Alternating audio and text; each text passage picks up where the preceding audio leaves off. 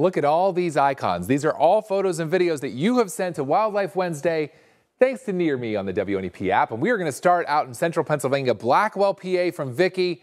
The sign says no trespassing. The bear don't care. Right up there against that tree. That is the good stuff. We're heading east as we look at some of these. Love this one. Groundhog eating fresh peaches. You know what they say about low-hanging fruit? Well, that is the case there from Mark in Watsontown. Thank you, Mark. We love bear videos, and we have been getting some good ones. Let's start with this one. This is Christine sending us this in Blakesley, trying to cool off but needs a bigger pool. I'll zoom in on this for you because you can see there's a landscaping pool out there. The bear chewing on it and then trying to cool off, it seems, in that water. You can see it kind of squiggling around. Yes, indeed, that bear needs a bigger pool, but it's not getting it there. All right, thank you for sending us that. Another bear video.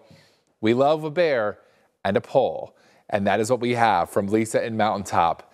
Just needs to scratch an itch, but then it looks like a dance, and it's good video. Great stuff. Those bear, they are nonstop entertainment for us this time of year, and Lisa really came through for us with that one.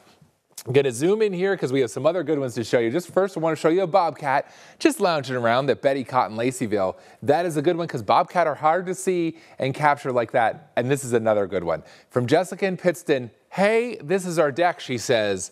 The stare down between the cats and the fawn right there on their deck in Pittston. Those cats are like, get off our deck. Good stuff. Thank you for sharing that. Keep them coming. We love all these videos and photos that you send. A lot of beauty out there in the Pennsylvania wild, and you are helping us share that with Wildlife Wednesday. And if you didn't get to see some of them on TV, you can find all these photos and check them out at our website and on our app. John Meyer, Newswatch 16.